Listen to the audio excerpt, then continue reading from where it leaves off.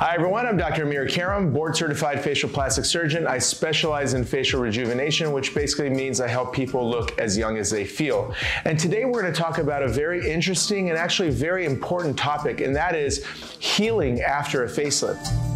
I've just recently received an article that highlighted Sharon Osbourne's facelift experience. Her surgery was done in October, and her immediate response to the surgery says, I had a full facelift done in October, and I look like one of those effing mummies that they wrap with bandages. Later on, she was concerned about the fact that her eyes did not look the same. You've got to be effing joking, she said to the surgeon. I looked like an effing cyclops. All I need is a hunchback.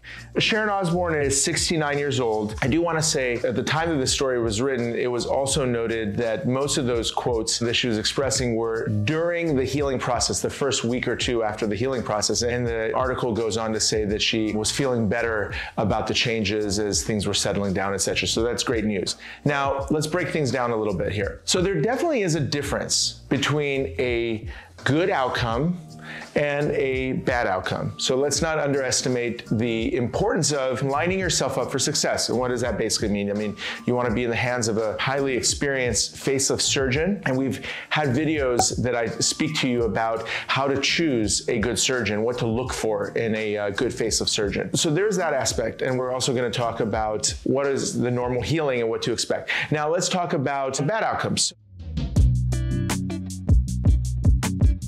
100% there are bad outcomes in plastic surgery, just like there's bad outcomes in any other type of surgical field. Even dentistry, there's bad outcomes. The bottom line is no two surgeons are the same, no two techniques are the same, and there are some times when outcomes don't turn out the right way, and sometimes that's related to the surgeon, sometimes that's actually related to just the healing process, but at the end of the day, there are bad outcomes. When those bad outcomes do happen, there is a consideration for need for revision, touch-ups, etc., etc.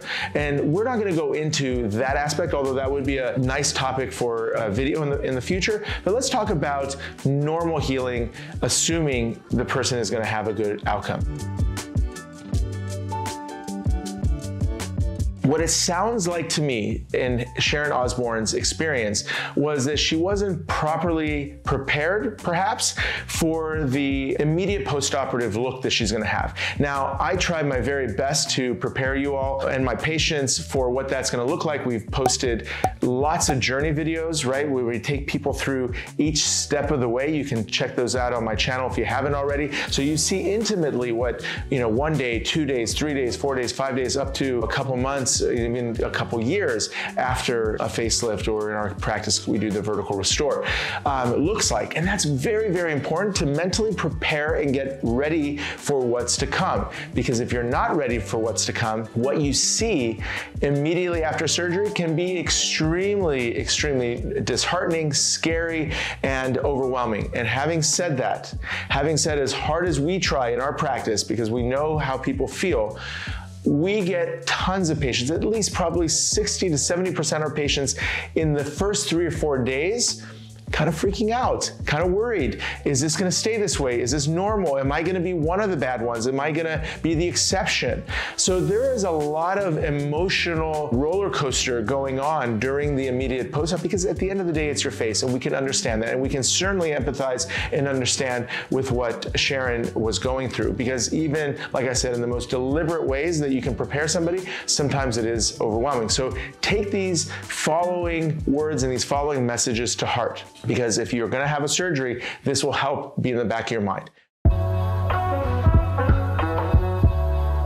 I think there's a little bit of an assumption that having work done on your face or having work done in plastic surgery, sort of realm, is sort of lighter than other types of surgery. I mean, when somebody has an ACL repair or has back surgery, they know they're out for a little while. They know they're going through physical therapy and rehab and all this other stuff before they can become functional again. But for some reason, people underestimate the healing process of facial surgery, and specifically facelifts.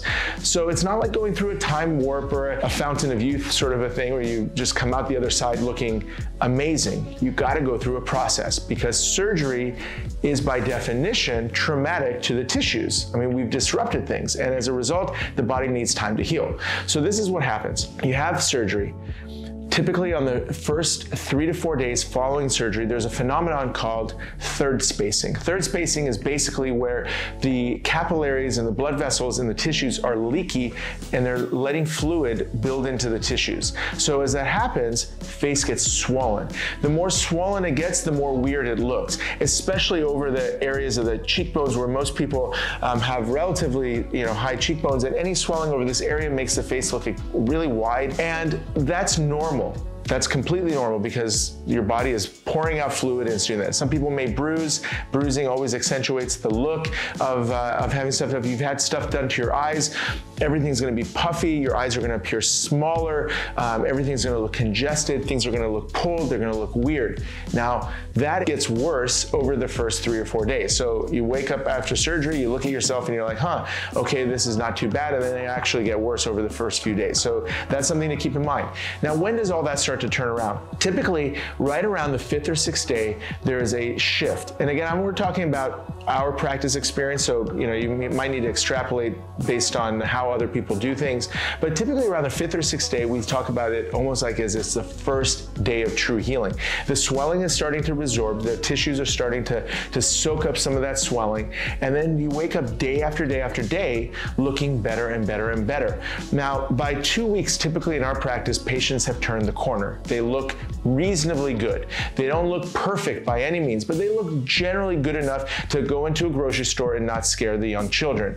And one of our patients brought up this term, she said restaurant ready after 2 weeks. And that's where I would say maybe 80 to 90% of our patients fit in. So for people wanting to go back to work, etc., typically that's a good amount of time to take off and get back to work so you don't lose too much time away from productivity and your work, etc. But when do you really look great? Well, honestly, that healing process continues to get better and better and better for up to a year after surgery in many cases, sometimes even longer. Now, it doesn't mean you look like you're healing. A lot of times, after a month or two, you look at the person and you're like, how could this get better? But then you see them 6 months later and they actually do look better in soft and subtle ways, not in major ways, just generally recovering. There are some basic things that we know are gonna take a long time. So for example, numbness over the tissues, that's a 3 or 4 month, sometimes 6 month recovery process.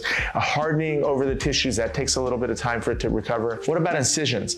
Incisions, now that's a whole nother story.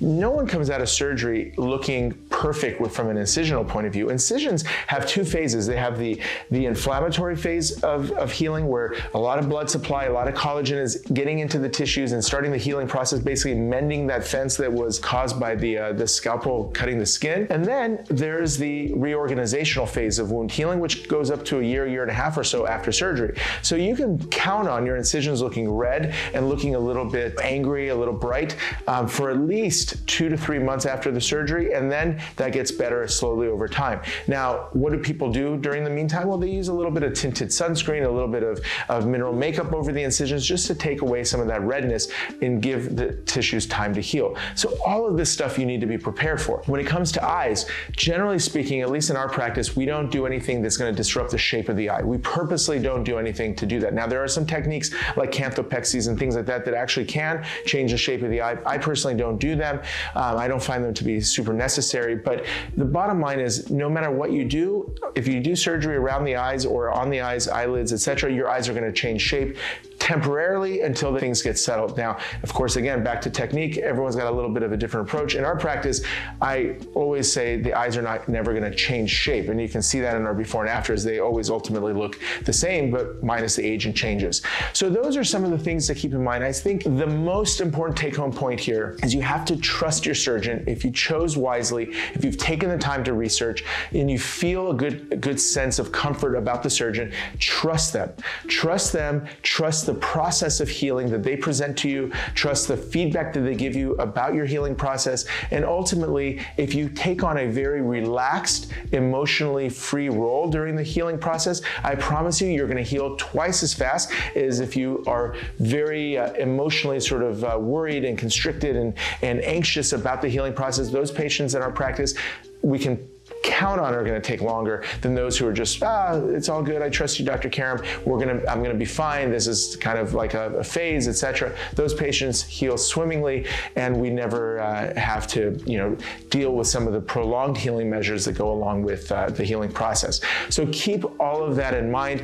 It sounds like Sharon Osbourne is starting to turn the corner, at least at the time that this article was published. She's starting to feel better as things settle, which is great news. I don't know anything specifically about her outcome or the surgeon she chose, etc. But just to say that giving her and her experience the benefit of the doubt, she'll most likely be fine, hopefully fine. Guys, thank you so much for your attention. This is really, really good, important information for any of you considering to have facial surgery. Take this message to heart, save this, share this with friends and family who are also interested in this process, because this information can really help make the entire process emotionally and mentally a lot easier. If you like this video, guys, take a second and hit like. If you haven't already, subscribe to the channel. I'm going to be bringing a couple of videos a week. If you have any questions at all, comment below. I'll do my best to answer them. And again, share this with as many people as you feel would benefit from it. Thanks so much, Dr. Karam.